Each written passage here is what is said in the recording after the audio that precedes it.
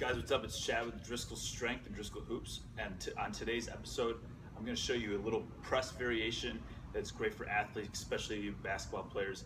It requires a lot of glute activation while we're pressing. So what we're going to do is we're going to do a glute bridge onto the bench here with a little bit of banded resistance, and then we'll add a progression to it. So first, you're just going to grab a band. You can wrap it around your back. Okay. Find a bench where you can lay your scaps on it.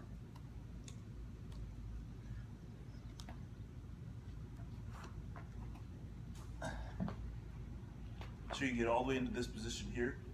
Scaps on the bench, hips up, feet on the ground. We're going to hold one hand up, and the other hand we're just going to press.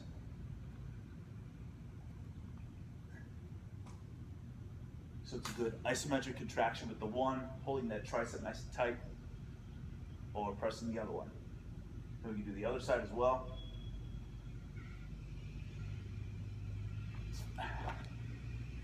Main thing you want to concentrate on there, keeping those glutes activated, the shoulder blades pulled back, and blocking out that tricep. So now we can actually add a progression to it. So for here, I'm going to grab a kettlebell.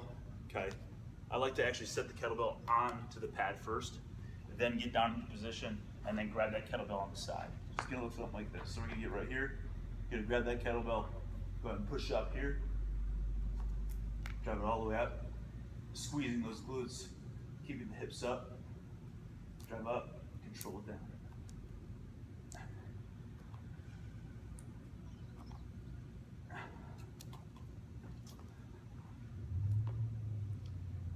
So like I said before, it's a great alternative press that you can use rather than just doing normal push-ups or bench press.